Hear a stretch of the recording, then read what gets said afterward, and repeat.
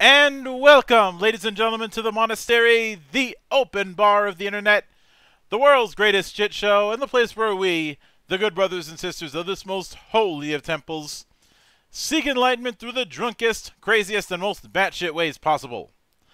I am your one and only gaming monk, better known as Mildra, and with me I have a returning good brother to the temple, coming to us straight from Dyskami Publishing, most recently known for Anime 5e, and now with what I'm going to be calling the Tristat Trinity, because I love alliteration, of three micro Tristat games on one Kickstarter campaign, that being Pixies, Worms, and Demonicity.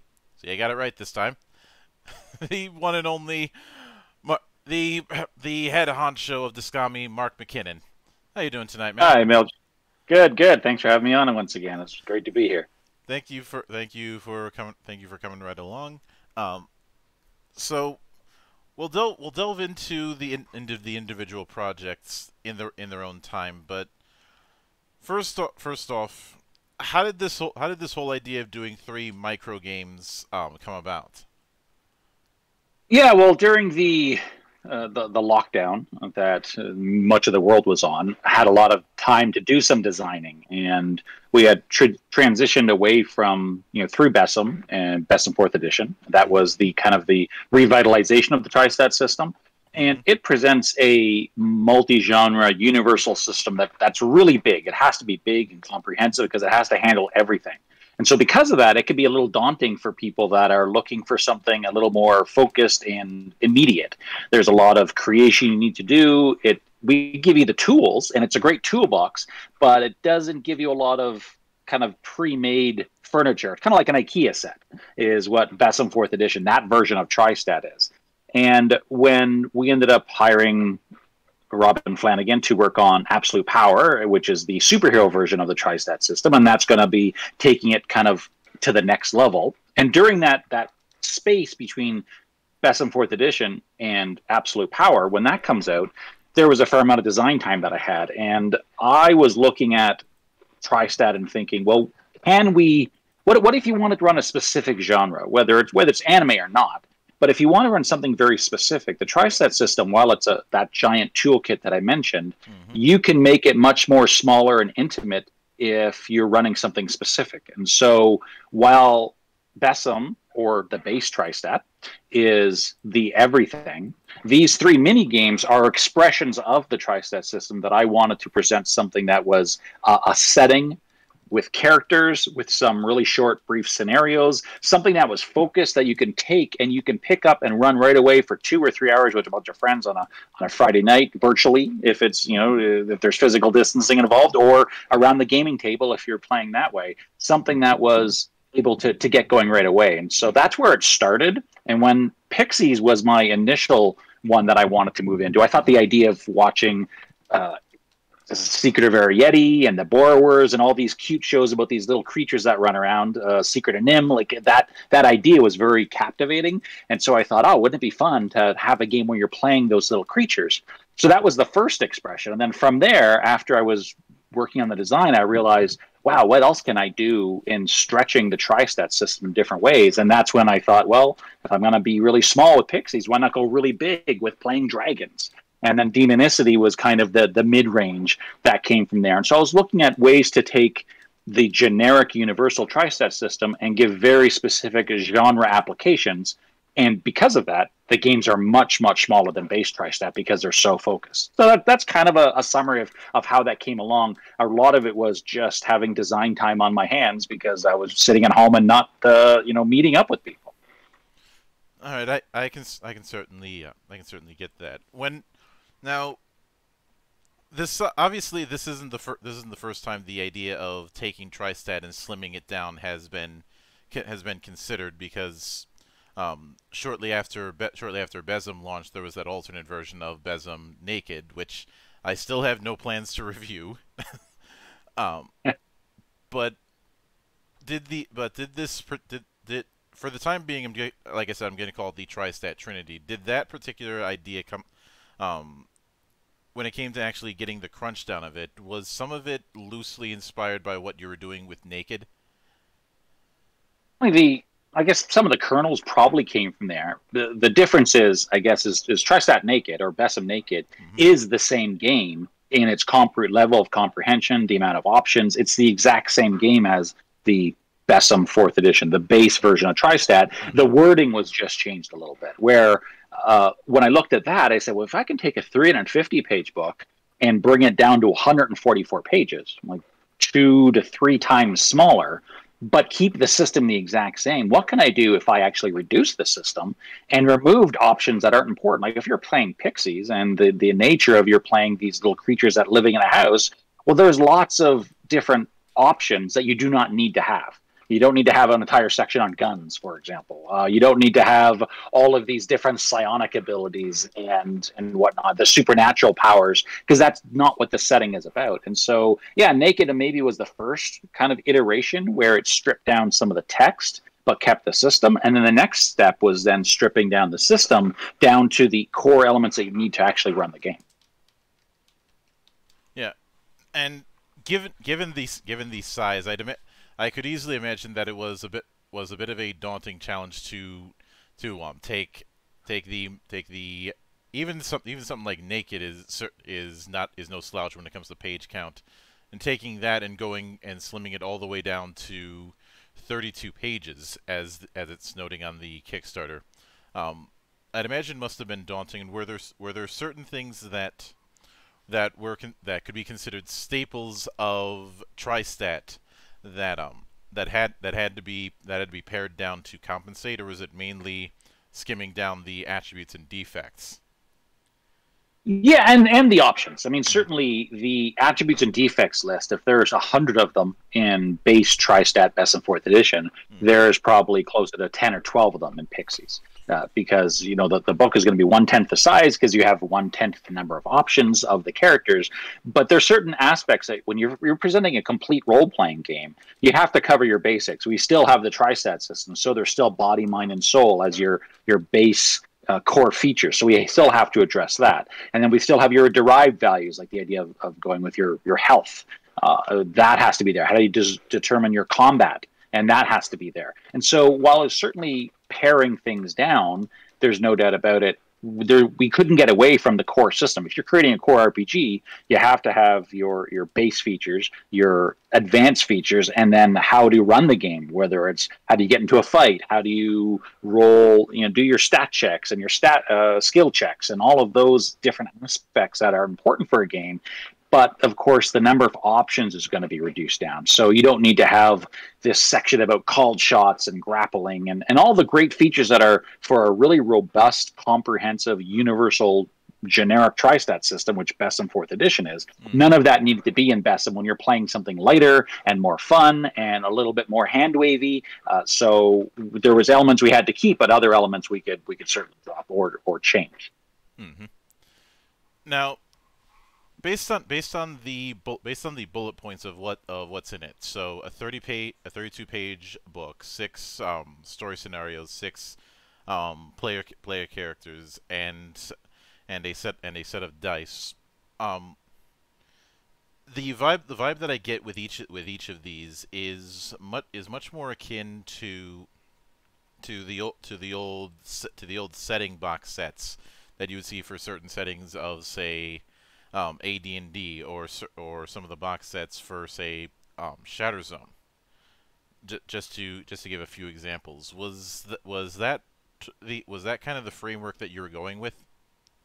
Yeah, absolutely. You got that right. I mean, certainly the Besem game, which had started out back in 1997 when we did it, was a 96-page book, and it was small digest sized. And since then, it's gone from 96 pages to 350 pages, and it's much more comprehensive. That was what we wanted to have a big, robust, comprehensive system in Besem 4th edition. But this was designed to be that throwback feel of where I got started with my role playing, which was the old red box set of Dungeons and Dragons, where you had your basic and your expert. And these box sets, they had the dice included, and they had your rule book and the little adventure. So we took inspiration for what they are. Now, that's not to say that they're not currently being done. Like, you can get the adventure introductory box set right now for Dungeons and Dragons 5th edition. But my feeling of what I was going for was the throwback to where I got started. And that's where I kind of wanted to give that a little bit of an homage, where you're going to have your pre-generated characters. You're going to have the dice included, and these short little adventure scenario outlines that you can start playing right away and have some fun with it. So yeah, you nailed it. That was exactly what we're going for, is that kind of comprehensive introductory set. Not introductory in the sense of we're going to teach you how to role play, because I think that is a level that is actually more complex than something that's simple. Like, you have to be really, really focused if you're going to be an introduction to role playing. But this would be an introduction on, if someone already knows how to role play, here's how you can just jump in and get started right away with the game, and we provide everything in the box for that. Yeah. So with that kind of thing in mind, let's go into a little bit more detail, a little bit more on the ground when it comes to the individual components that make up this tri-stat Trinity. And we'll start off with pixies. Now, would it be fair of me to say that when it came to these three ideas, pixies was the one that came first? Yeah, definitely. And actually, I had played a game that was a similar title, Pixie, back in the early 90s, back when I was, before I got into publishing. And there was this cute little indie game that I had, and I thought, oh, this is kind of fun. And it was kind of taking that inspiration from there. And if I was going to do an application of a quick, fun, simple game, Pixies, that concept of playing the people that live in the between the walls in your house, that to me is just very evocative of a role playing setting, and so that certainly came first that I wanted to do. I will admit that something that I find amusing is that, first off, when I saw the setup for Pixies, the name that immediately came to mind was the Borrowers, and I see that as one of the other names for Pixies listed in there, so that's one reference in there. But the other is a video game that I've been following that I think would fit in naturally with something like Pixies is Small Saga.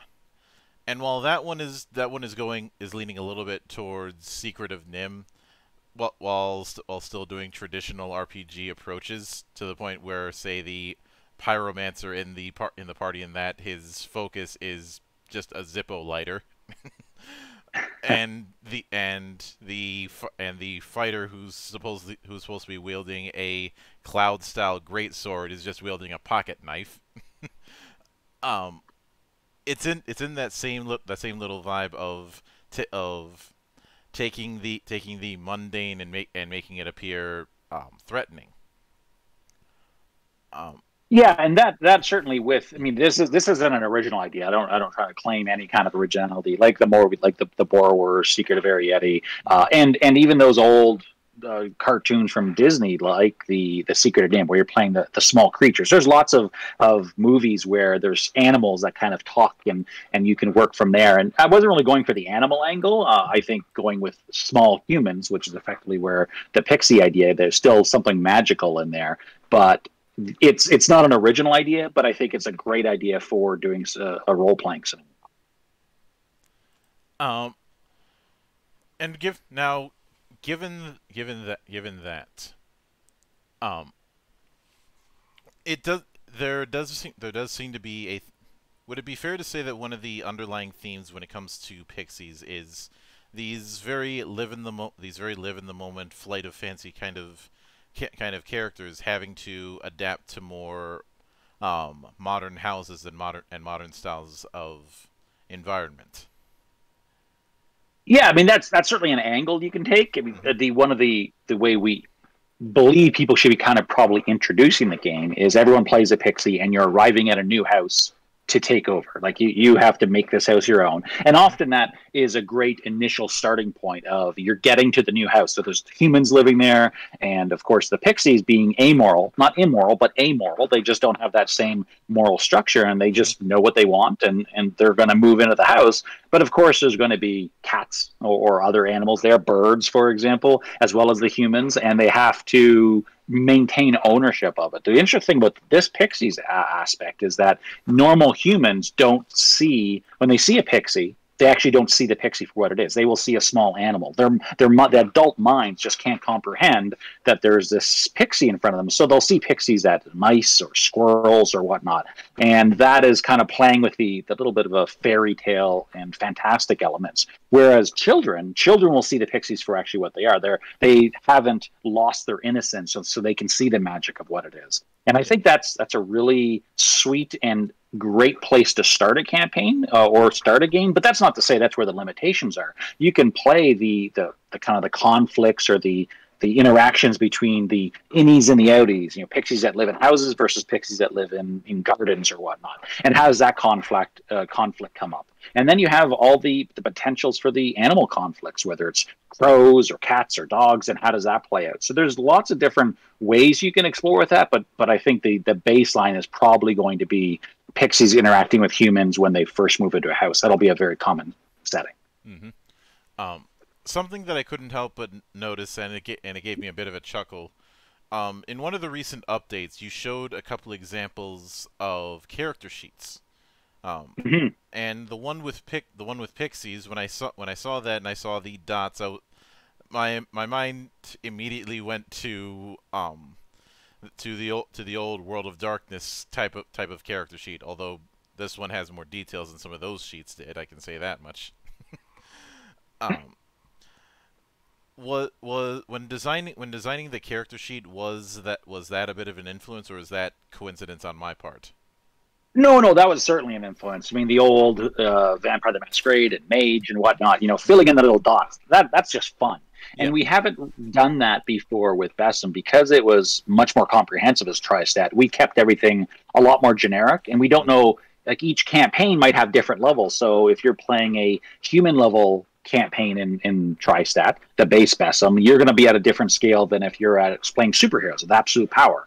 And so it didn't make sense for us to kind of have the base generic universal system fill into those roles of these little dots. But with Pixies, we know the parameters that people are going to be filling in. We have a very defined, limited structure, and you're playing within inside a certain box. And because you're playing within that box and you're not going to be going outside there with your characters, we could create a character sheet that reinforced what we were going for. So those little fill in the dots, they're just fun.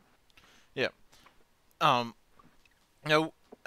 although to your credit, because of how much lighter something like this is, you're not going to end up with the same problem that World of Darkness has had, and this will be a bit of a shameful confession from me. I've never used the official character sheet with any World of Darkness game I've ever played. I've always used customs like the ones that Mr. Gone would make.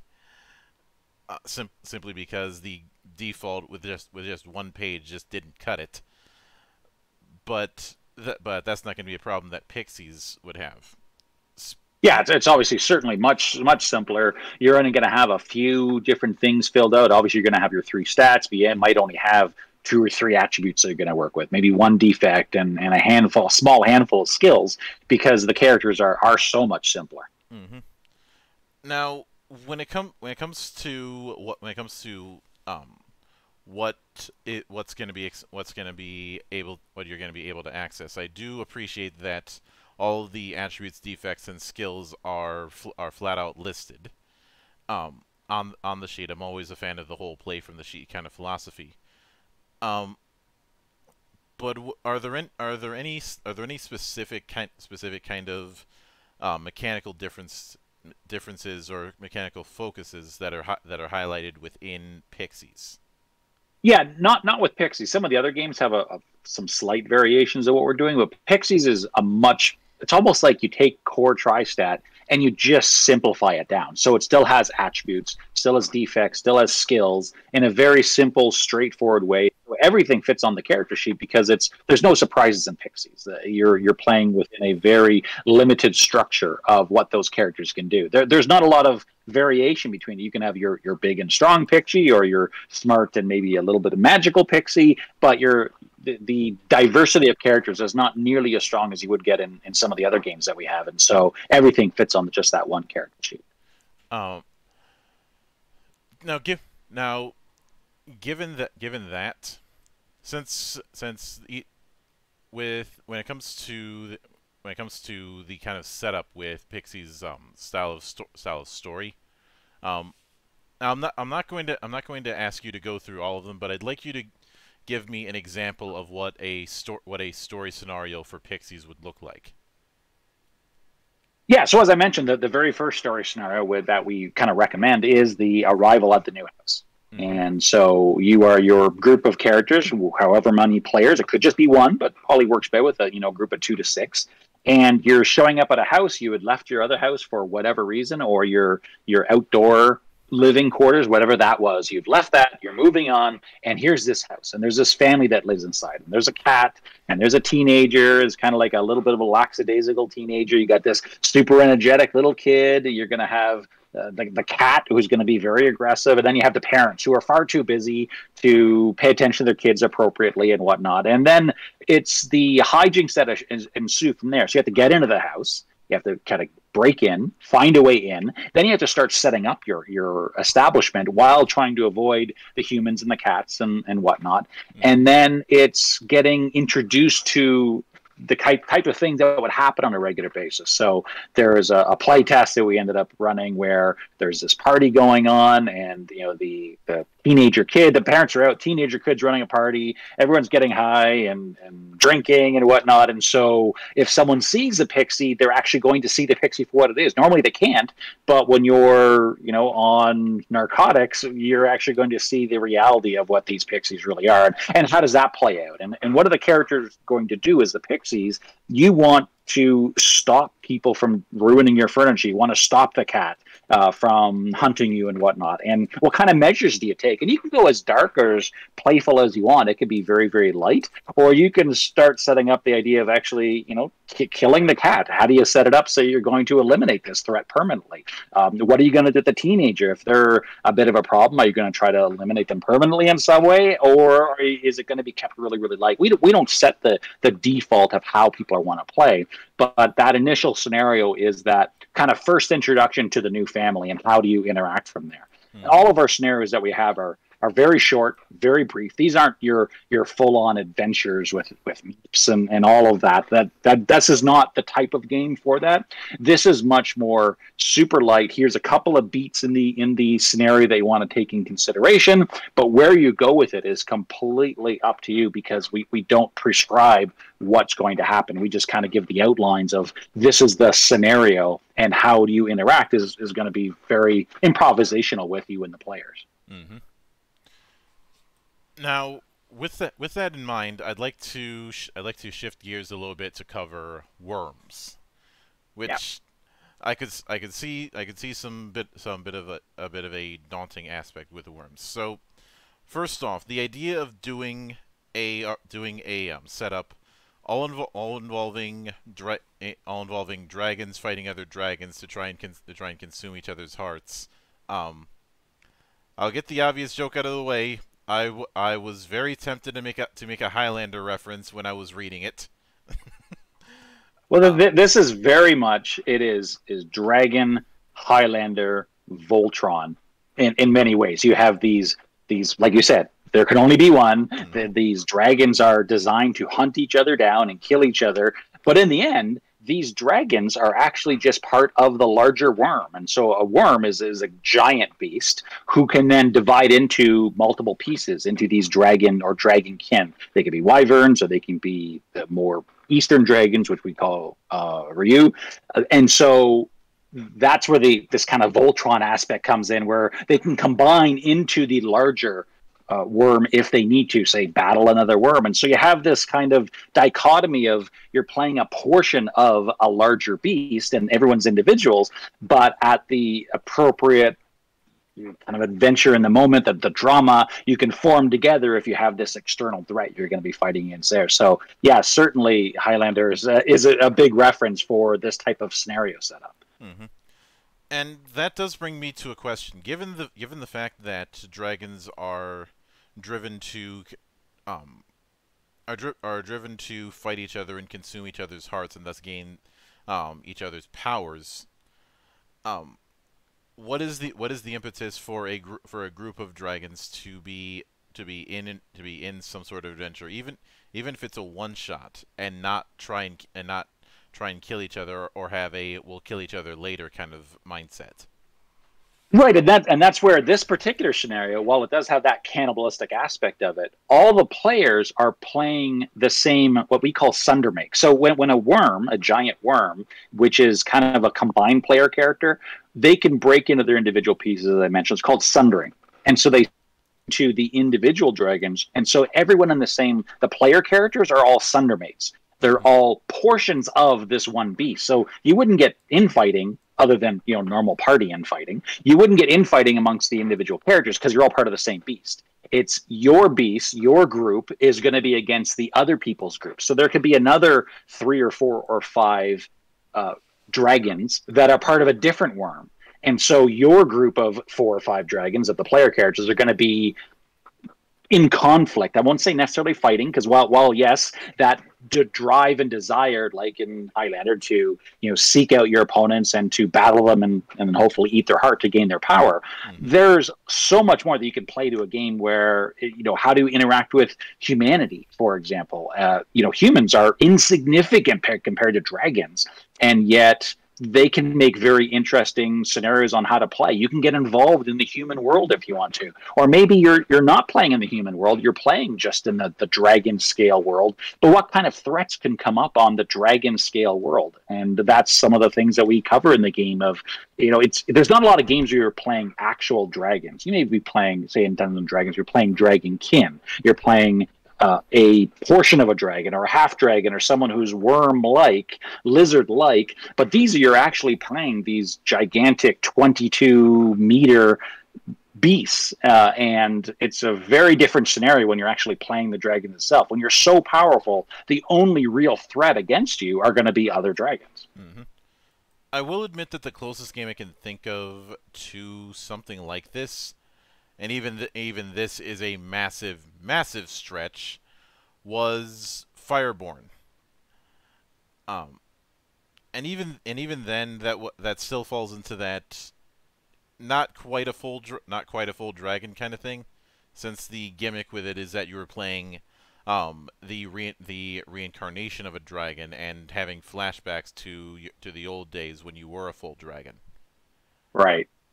So yeah, with this one, you're just straight up playing a dragon. It's not a common setting, and player character types. You know, when the further you move away from humanoid types, sometimes you can get some distance from the role playing, because if you're playing a human or an elf or a dwarf, like they're humanoid, but as soon as you start varying too far, it's difficult to kind of get into their mindset. So how do you get into the mindset of what an actual dragon would play like? And it is difficult, but we thought that was an interesting part of the challenge. And at the kind of the opposite end of the spectrum of the pixies, where you are the weak ones and you're struggling to just get by and get a house, you know, find a place to live, where on the worms, you can do just about anything. Humanity is irrelevant to you, or as irrelevant as you want them to be. You can have your allies if you want in humanity. You can interact with them, but you are the apex.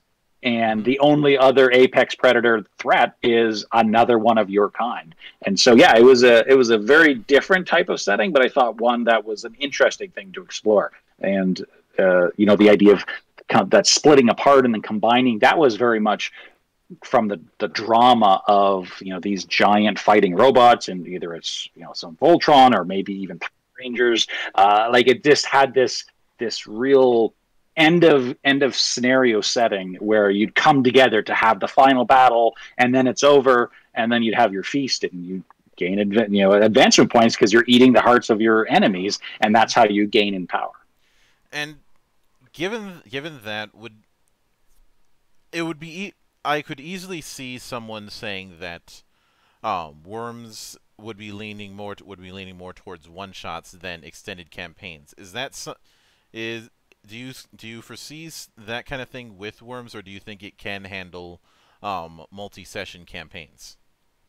Yeah, that's actually a great question. I would tend to think, from, you know, just the way where I play, of course everyone can different, that I look at something that's maybe a little bit more comedy bent, like Pixies, I actually can see that being a really good for unconnected one shots where you can play a one shot and you do this thing, and then maybe in a week or a month or whatever period of time you get together and you play another one shot. And they can be completely different characters or the same characters, but you don't need that continuity. But I actually think with the Worms, it has this almost not tragic, but this dramatic story aspect to it that I can actually see this being a maybe not a full campaign that would last for 2 or 3 years, but certainly maybe a mini campaign. And I think it really plays out to that really well. But that's how I would play it. Certainly, you can play it with one shots, but I think the idea of how do you explore what does it mean to be a dragon, and what kind of relationship do you have with? There are so few worms in the entire world, and yet you're drawn to fighting and destroying your own kind. Eventually, there's only going to be one, and that's going to be lonely at that point. If you're the only worm / dragon left in the world, what kind of fulfillment is that? And how do you interact with the incredible numbers of elves and dwarves and humans that are around? There's hundreds of thousands of these other creatures who are beneath you. And do you want any kind of connection with them? And I think that's actually a very interesting thing to explore, which you could unfold over many different sessions. Yeah. Now, although I will admit that if I ran Worms, there would be temptation to throw in a bit of Queen into my game soundtracking. But when it comes to the mechanic end of things, now you had already mentioned that Pixies isn't too far removed from Prime Tristat. But how far removed would Worms be comparatively?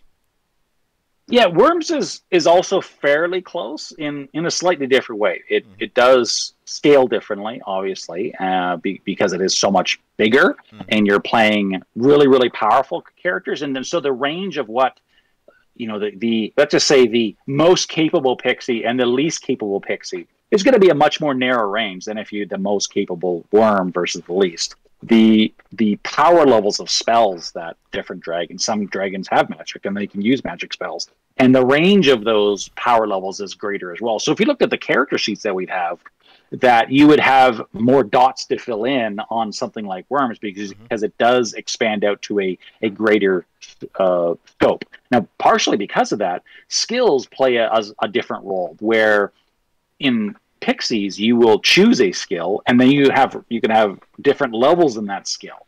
Where Worms, you either have the skill or you don't, and it's not a level-based thing. It's like, yes, I have performance as a skill, or I have herbalism or lore. This is just something that I can do, and because of the scope of what you're playing at is so powerful, you don't have to worry about how good of lore do you have, or how much herbalism do you have. We don't worry about the scope of there, so it scopes differently, I guess, is what it comes down to. Is that it turns skills into a checkbox as opposed to a power levels scope where you can vary on how powerful you are. So Tristat is still very familiar in Worms.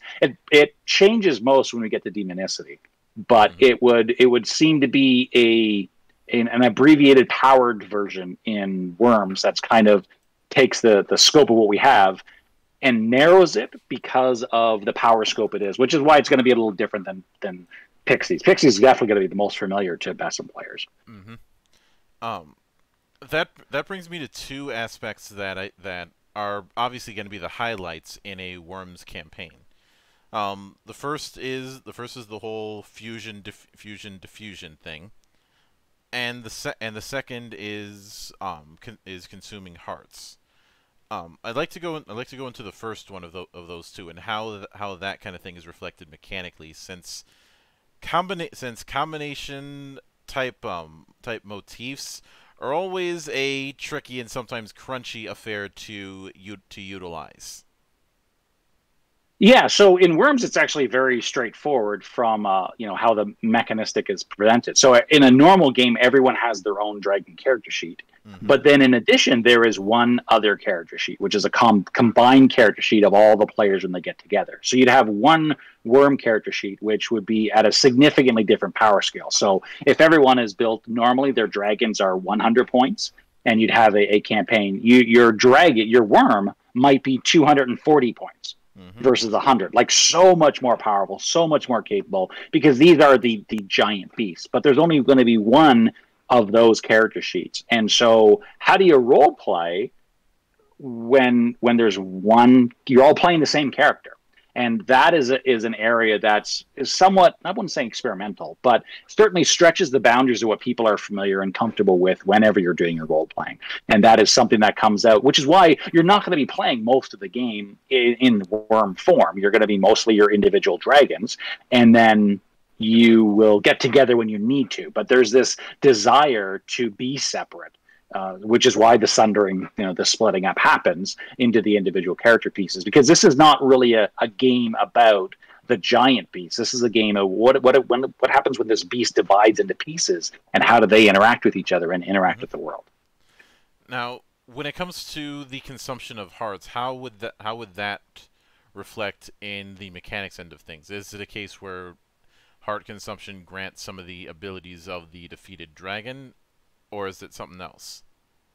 Yeah, so we keep it usually quite simple on the presentation, and that's to avoid trying to tell people what they should be doing with the game. Like, for example, you might see in some fiction where you defeat someone and you get their abilities. For example, we don't play it that way. What we do instead is the characters gain additional points. And so if you're a 100-point character and you're all 100-point characters and you manage, and maybe just one of the characters, like one of the dragons, I, playing in a group, I managed to defeat one of my dragon rivals that I consumed their heart. So I would get 5 extra points. Instead of my 100, I'm now 105 points. And so those extra points are your advancements. That's like going up your levels or whatnot. And not everyone may be advancing at the same time, but of course, in a normal game, and you think of whether it's comics or any kind of opposition, there's almost always one opponent for every player, and so eventually the assumption is going to be that there's going to be equal advancement as you go forward. Mm-hmm. But yeah, you can with advancement points, you can increase your stats or your attributes levels. You can you kind of do whatever you want with it, rather than saying, oh, I ate someone that could tell time or tell the future, therefore I got the future telling power. We don't put those restrictions on it, just in case you want to play it in a different way. Mm-hmm. Now, one particular setup that always comes to mind when it comes to the idea of controlling dragons has always been the Panzer Dragoon series, and I'm specifically thinking of Orta in this. The reason why I bring that one up is because of the fact that within that one you had the option of switching between multiple forms, and I'm curious if based on someone's attribute use, if that's something that could be utilized, or if it's a case of one form and then the fusion. Yeah, we don't have any kind of attribute based in the game about how to shape shift, or we kind of don't play up on that aspect of it. Now there are spells that you can end up changing your shape and changing your form from a spell. Mm-hmm. So for example, the standard example of the dragon that turns into a human and interacts with someone and gives them a reward, like that type of aspect. We have magic that accomplish that, but that's not the focus of the game. Isn't about the kind of dragons with multiple forms. Everyone has one form, or you can unify together to create your worm. Yeah. I do remember in some of the in the older days of Tristat, in order to represent a kind of scaling, different die sizes would be used. Yeah, Tristat DX was what the implementation that we brought at that point. That was our solution to the scaling. Now, when it comes because of the fact that Worms is obviously going to be on a higher scaling than other entries, Is it going to be using the same die resolution, or is it going to be doing something different to reflect that sense of scale?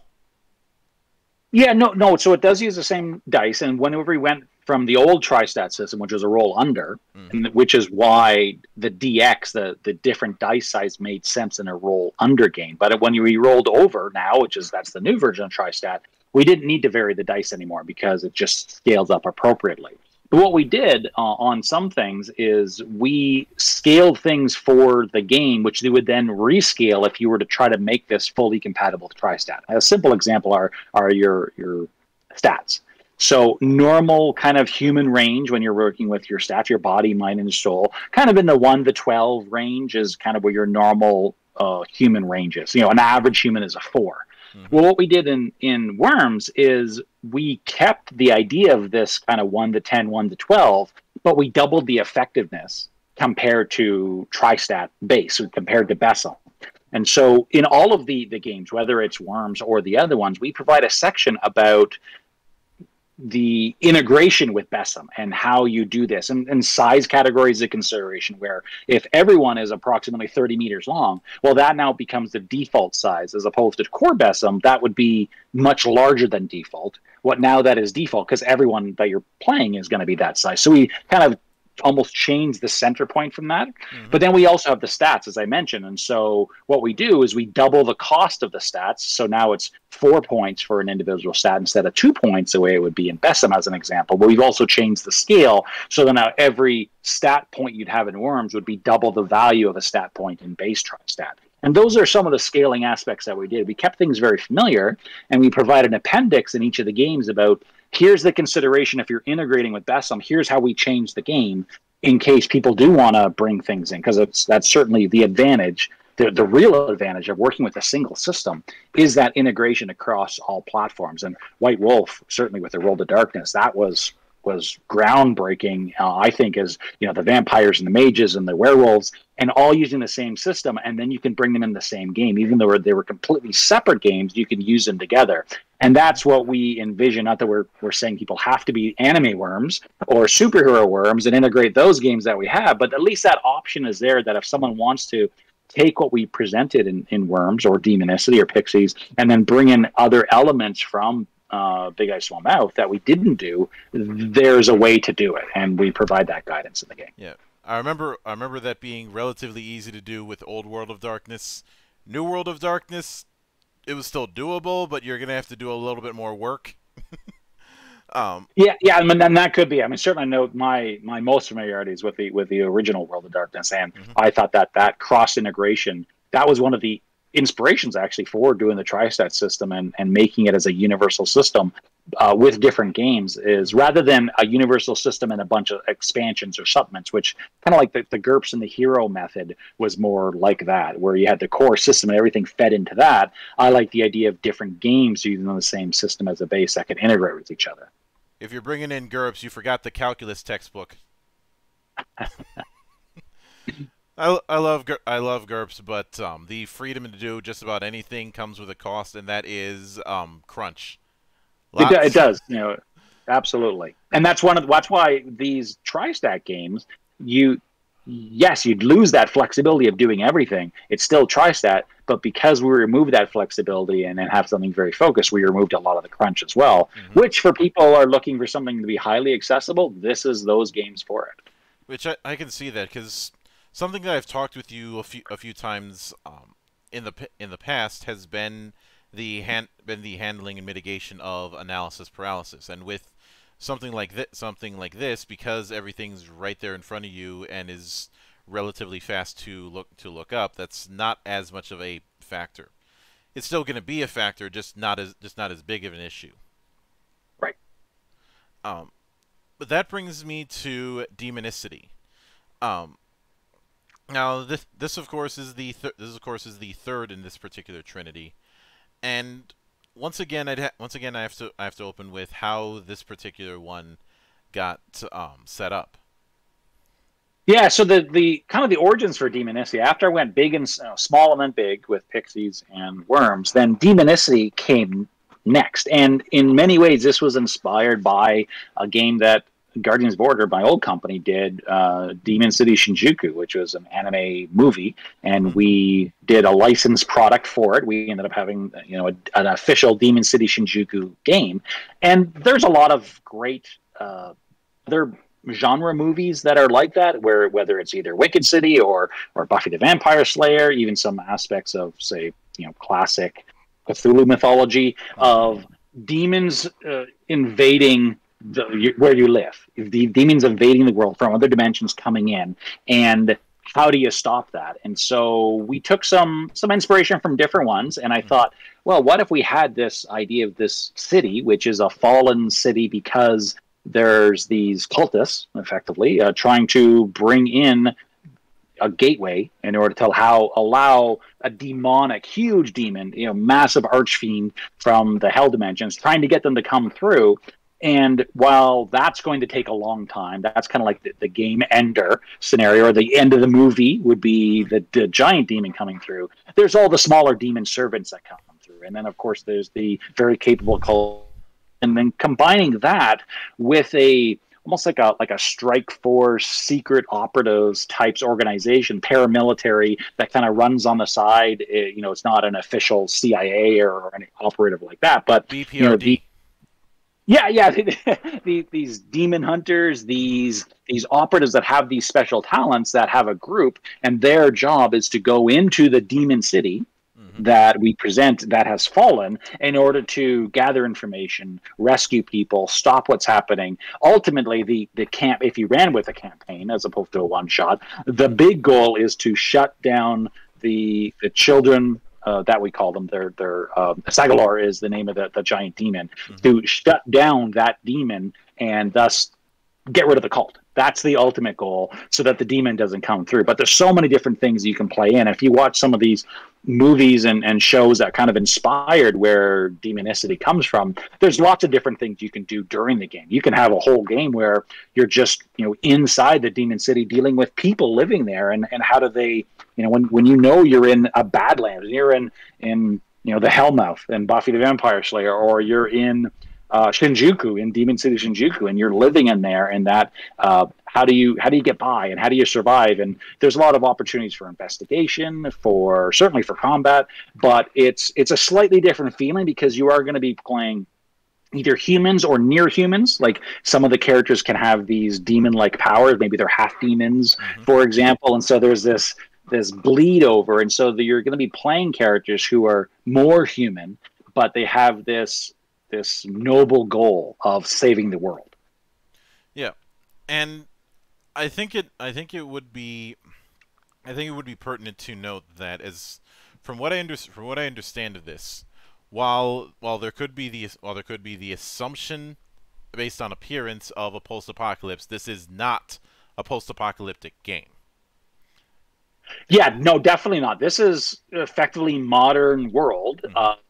Let's assume it's modern enough of a world, but there's a city that's, think of Chernobyl as a really simple analogy, that Chernobyl is this city that you can't go to anymore because there was this accident that happened. Well, Demon City is very similar. It's this area where there was an earthquake and there was an event, and there is that supernatural element, but not everyone needs to know that. The average person doesn't understand that there's a supernatural element. So the city is kind of a no travel zone in the city. The rest of the world continues on as it always has been. Our life over here isn't impacted by what happened with the fact that Chernobyl shut down. Yeah. But if you took another city around the world, we don't name what the city is. We leave it kind of vague and urban, but you can determine if New York fell to a giant earthquake and the entire, or a nuclear bomb went off in New York City, and so the whole area was considered, you can't go in here, it's cordoned off. The rest of the world would still keep going, and so it's just this one area, this one city. Now, that said, we also have the idea that this cult, the Sagalor, these children could be out in the other parts of the world trying to recruit information, getting artifacts that they need for their rituals. You could play a lot of this game outside of the Demon City if you want. That's certainly fine. It's just that level of, you are a part of that operative network, and we have it set modern day. But of course, if people want to make this an ancient setting or a future setting, it's very cross genre in that sense. It's just the idea of the big bad horror trying to break through the earth, and that's something that is very gameable. And even I will admit that when you brought up Chernobyl and that particular analog, there was one story and one game that story inspired that that was chief in my head in this regard, even though it's going a bit more weird SF than supernatural horror in what you're doing. Are you familiar with the book Roadside Picnic? No, I haven't heard that one. That was it's one of those it's a very Russian kind of story. I'll put it that way. And it served as the inspiration for the Stalker series, which may or may not be getting a sequel finally. It's really hard to tell. I mean, there was a tease at E3 this year, but who knows? But the premise when it comes to Stalker is that the area around Chernobyl was rechristened the Zone, and there are certain anomalies that can produce very rare and very valuable items within the zone. But being in there is dangerous because, well, it's Chernobyl, and the zone can just as easily create things you don't want to deal with, who might try and kill you, or some of the other factions, when it comes to the inhabitants, might try and kill you. So it's an easy place to make a whole lot of money or get shot, or both. And yeah, that sounds very, very familiar. It would be a great role-playing place. Yeah, and obviously, I am vastly oversimplifying Stalker. It is a fascinating thing to delve into, and it's a bit of a surprise that there's been very few role-playing attempts. I've heard of one, but just one doesn't seem like it should be enough. Given that, would it be more appropriate to say that Demonicity is a pre-apocalypse kind of story? Like you're in the yeah, absolutely. You're right. If it's pre-apocalypse in the sense that you have to stop the apocalypse from happening. So that's the pre-apocalypse. When you're actually in the setting, it can certainly feel apocalyptic if you're actually in the demon city itself. And in some ways, if something that recent came out, of course, Demonicity was written before it, but Zack Snyder's new zombie movie, The Army of the Dead, where there's a zombie plague and Las Vegas has fallen, and so the government roped in Las Vegas. They put up a bunch of barriers, so all the zombies are in one city. And you can go into that city, you probably shouldn't, but you can go into that city, and that's going to feel like it's an apocalypse that's already happened, because in many ways, for that location, it has.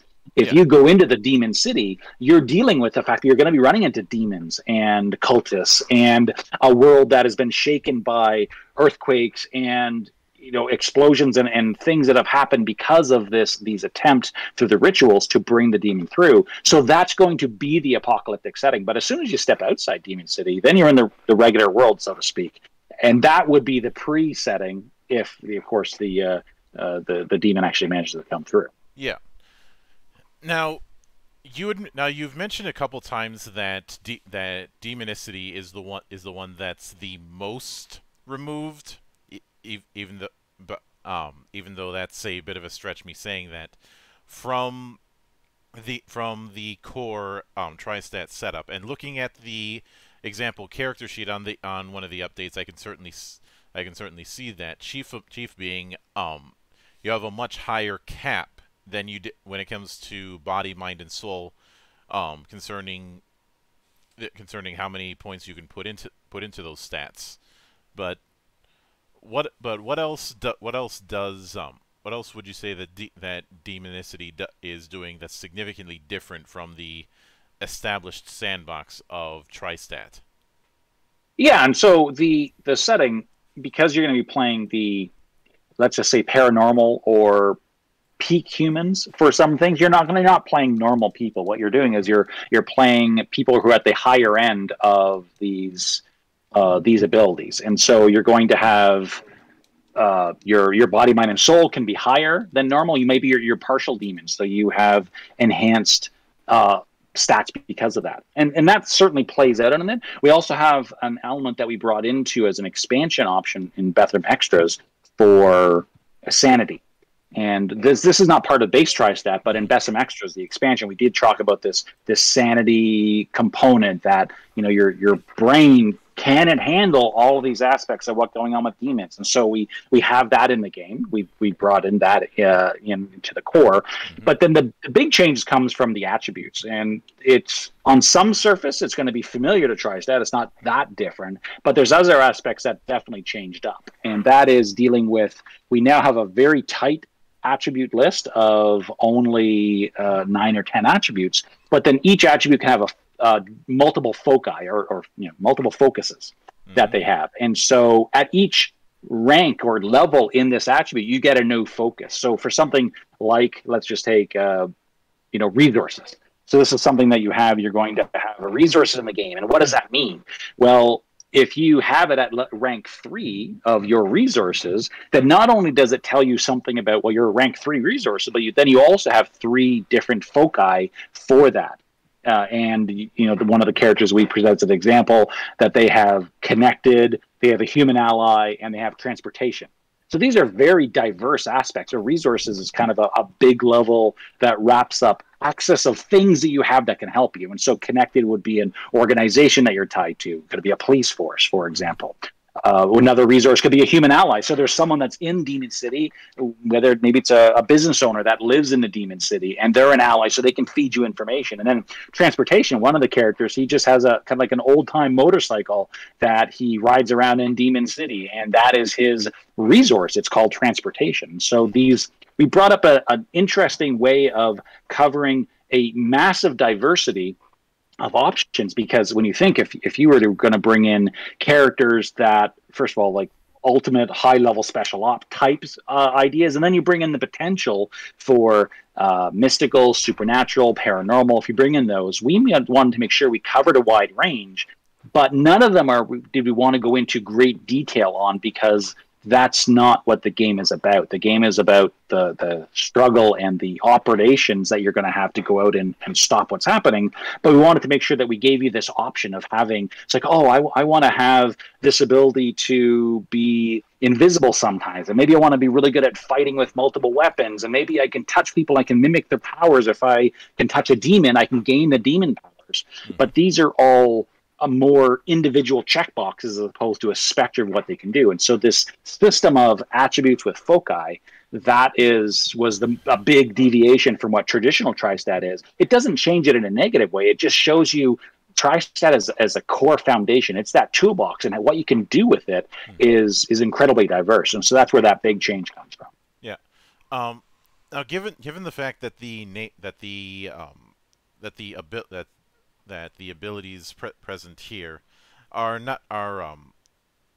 putting aside the foci are not exactly as much of a 1-to-1 as the ones in what I'm going to call Tri-Stat Prime, until I can come up with a better name. I'd like to go down each of them and just have you give me an idea on what its general umbrella would be within the rules. Sure, yeah, we can cover that. So I'll start at the top with adaptability. Yeah, so adaptability is, think of this as kind of the assets that serves you under a very dynamic situation. Like, for example, a demon body could be very diverse and adapt to a number of different extreme environments. So this could be something from elasticity to gills, invisibility, shape-shifting, camouflage. Like a lot of these are going to be, while you can have it as a regular human, some aspects of it, very small aspects, a lot of them are going to also be only appropriate if you have that paranormal aspect. Like if you can shapeshift, that's not something you can do unless you have demon blood in some form, right? Because that's not what normal human can do. But that's what adaptability would be. Yeah. Damage. Yeah, damage is fairly straightforward. That is a way of indicating how much damage you do, but it's not just about like a strict 1 point. Because it could be when you're dealing with the foci, that's where you can bring in. Well, maybe it's you have exorcism. Maybe you're a demon type that can spread things with diseases or toxins. Maybe it's psychic damage, or you're draining stats, or maybe you can incapacitate people. Like these are different ways of focusing what damage can do, as opposed to just straight up I do 4 points of damage and that's it. Demonicity.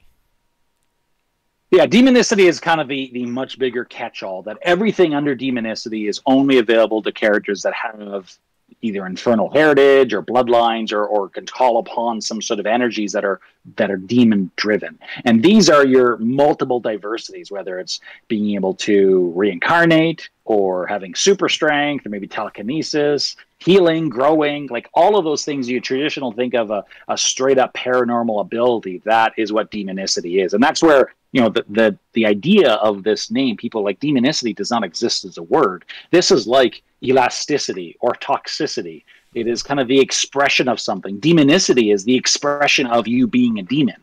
And that's where the title comes from. All right. Fighting.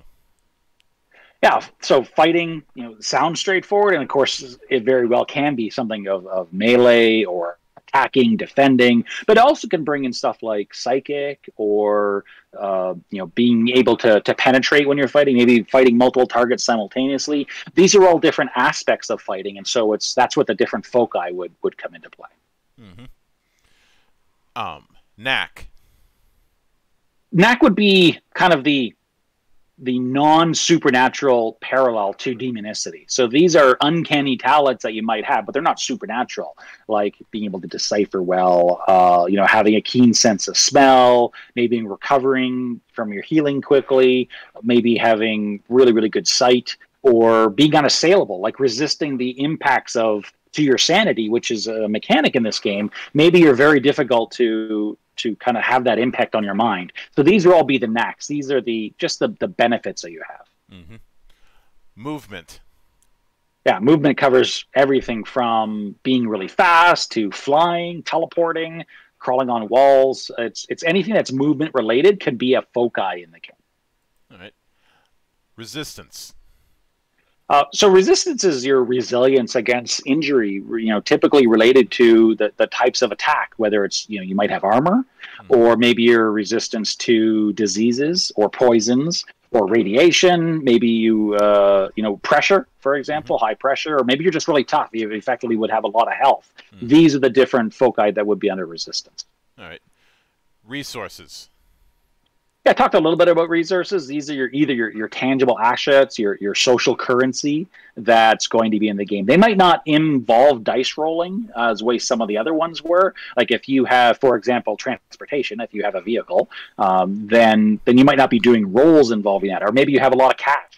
You have a lot of money, or you're connected to people. But it's something that represents those social aspects that can come up during the adventure. And skills. Yeah, skills is fairly straightforward. Obviously, this is not unlike other aspects of the other games that we have, and certainly Core TriStat, where just the higher level of skill you have is the more skill general areas. Now, these aren't specific skills, so we don't have the difference of, I have a chemistry skill and a physics skill and a biology skill. You would just take your scientific skill. So this is more like the skill groups that we have in Core Besum, the original TriStat skill groups, as opposed to the individual skills, because in this game, it's not about the individual skills, because you're dealing on a level that's kind of beyond human, as opposed to in Pixies. We wanted those individual skills because that plays up like being very good at something very focused made sense for that genre, where demonicity was like, well, you're a scientist. It doesn't matter if you're a physicist or a chemist. You're just a scientist. Therefore, you have that skill group, which we just call skill.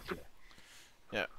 Now, one thing that I found kind of interesting in the design of the sheet is instead of representing the particular dots on attributes through well, dots. You instead used a meter setup. Yeah, it seemed to be something we wanted to emphasize with all the three TriStack games and future ones was just that there is no one single way to do something. So here's some different diversity that we had. And if you were to look at some of our older games that we did previously that were TriStack, we did the Authority role-playing game, which was a superhero game based on the Authority comic series that DC published. So that one, we gave these power bars for the character. If you think of superheroes, often I think of kind of a spectrum of a power scale where it goes from, you know, the one color maybe green, and then it goes into orange, and then it goes into red, and then, you know, that type of power scale bar like presentation as opposed to discrete dots. And that seemed to be what I was going for with Demonicity, that I like that idea of a power bar that you'd see getting more intense and more intense as it got bigger and bigger. And I thought that showing it in this way shows the diversity of, there's not one right way to do TriStat. It's a core framework, then you can then customize to do what you want. And I like the idea of doing the bars here. I missed it from back doing the Authority. I thought that was a great way of presenting the superheroes back then on you know, which of the characters from the comic series are more powerful than others in different categories. And we had these bars indicating their powers. I thought this was a great presentation for what I wanted in Demonicity. Yeah, it's interesting that you bring that kind of thing up, because what immediately comes to mind is the brief flirtation for a few years that Marvel tried to do with codifying the power levels of all the characters in their universe through the power grid system that they had done. Yes, and that is, you know, at any time you're going to have in the geek fandom, right? You're going to have characters that have different abilities, whether it's the Hulk or Spider-Man or whatnot. You want a number that goes along with them. Like, well, what number is the Hulk in this versus Spider-Man versus Captain America? So I can understand why they'd want to have things codified in that way. It doesn't always work, especially in comics where, you know, there's not one true presentation of Spider-Man or Superman or whoever. There's a wide range of them. But I can understand that desire to have that comparison. Yeah, I think it's also the reason the whole power level thing in Dragon Ball Z didn't last. Yeah, I mean, very difficult to take a series or a media property, whether it's an anime or a comic or a movie, which are designed to be created to make a good narrative, and then put numbers to them. Because what we're doing with games is traditionally we're numbers first, and then you have the narrative on top of that. Where media properties, they don't worry about the numbers. Which when you're working with a license, and I've worked on many of them, that is part of the frustration, is trying to translate a particular movie or TV series into a role playing game. They don't always play nice because they're not concerned about the numbers the way gamers are. Yeah, and I think it's also the reason why. Well, for instance, the whole thing with the power grid, that was a thing that I first saw in the late '90s, and I haven't really seen it since. And when it comes to trying doing that in conversion, I think that's the reason why broad tiers are often used, and it's in my own experience when trying to convert characters from various IPs to tabletop, I've used broad bullet point like tiers instead of trying to use hard and fast numbering. Yes. But one thing that I do not see, unless it's on a separate spot in the Demonicity character sheet, is defects. Right. And they just don't exist in the game. That was a decision that the focus on getting these point backs by having these disadvantages. The assumption of Demonicity is that everyone has baggage. You're playing part of a group, obviously, and you're part of a team. And the use of defects, this is the first time we've taken it out of a game. It just didn't really seem to have a space for that, because I don't know, maybe it just wasn't the focus. When I was going for the idea and running through what these characters are, a lot of these characters are going to have baggage that they come along with, but this type of baggage just didn't seem to be mechanistically important. And so you can say, oh, I have this problem, whatever they are, and that's fine, but we don't have a rule for it. And I thought that seemed right for demonicity. People can bring in defects if they wanted. It just didn't seem to be necessary with the way we presented the game. I can kind of see that, and I'd like my reasoning. I may be on similar wavelength with you for this, but I've always seen it that the value of a defect is giving the GM a bone of saying, I may reward you for this afterwards, but this is something that is going to work, that the GM is going to be using against you. And not, I don't mean in an adversarial sense, but more in a may you live in interesting times kind of sense. And when it comes to a lot of those defects that are in that are in Tri-Stat Prime, based on the premise that you have with demonicity, where you have people who are supposed to be competent but with baggage, there's not a whole lot of them that would really fit within that archetype. Yeah, I mean, I think that's kind of a good feeling for it. Certainly, you can take any disadvantage and you can say, oh, well, you know, my character is hounded or cursed, or you know, I have a physical disadvantage or maybe a mental disadvantage. You could do that. I'm blind, or I can't feel because I've lost my sense of touch. It just seems like maybe those didn't need to be codified with a system in this particular expression of the game. And I think that could work. But again, at the same time, that's the advantage of the beauty of having this being a tri-stack game. You want to bring in the entire defect system from any other tri-stack game into Demonicity. You can do it. We just didn't think it was necessary. Yeah.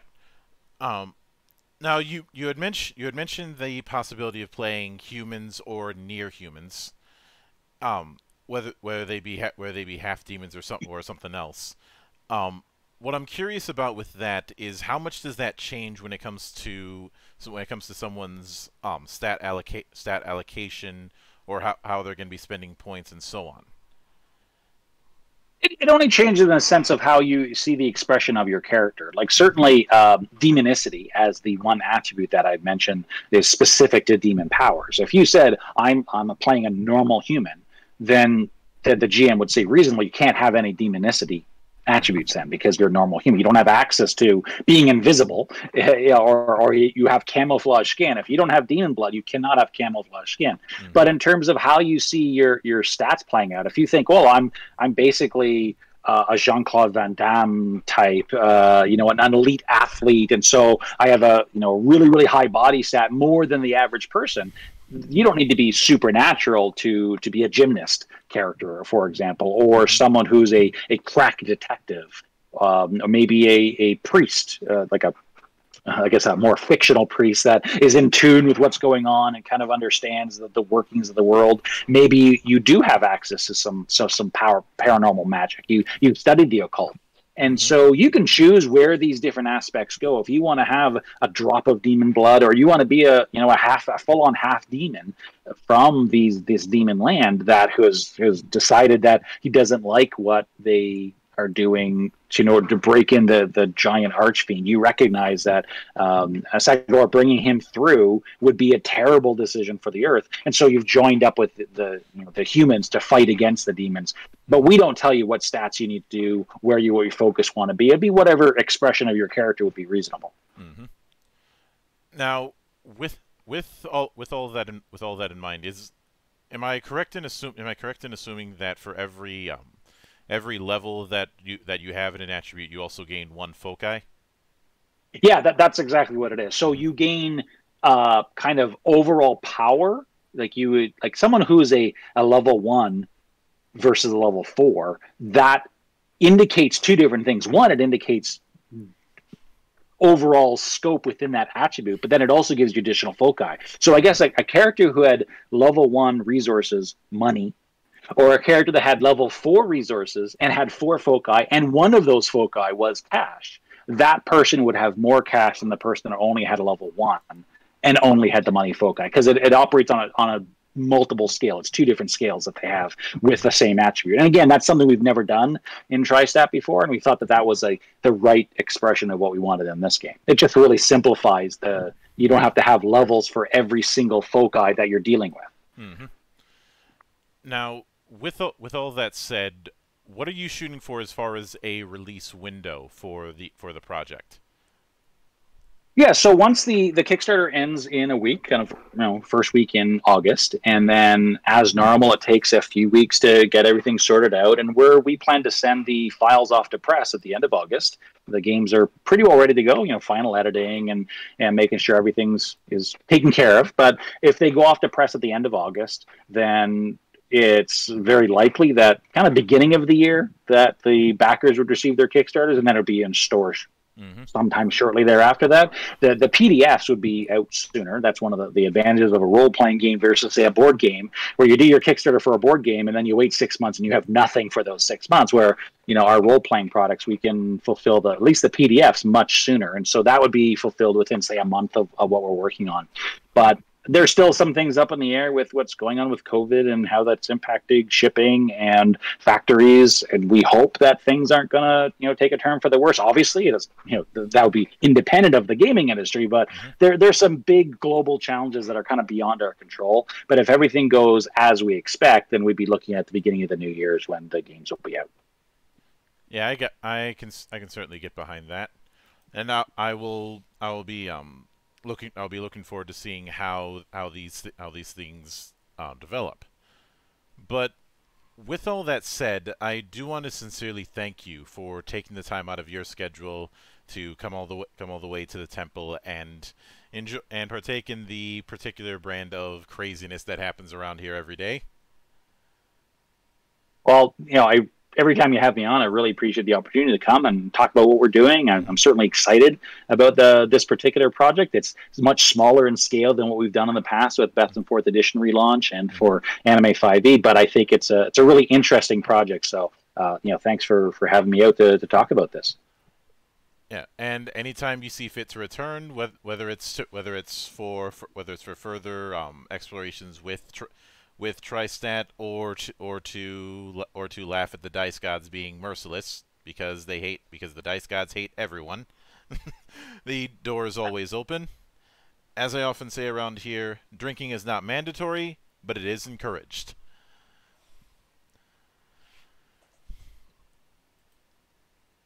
And of course, a sincere thanks goes out to everyone who took the time out of their schedule to come onto the show and enjoy the madness. And there will be plenty more where that came from, as there always is here, on the open bar of the internet. But until then, on behalf of the good brothers present and not present, my name is Mildra, I am your gaming monk. Stay fucking frosty, everybody!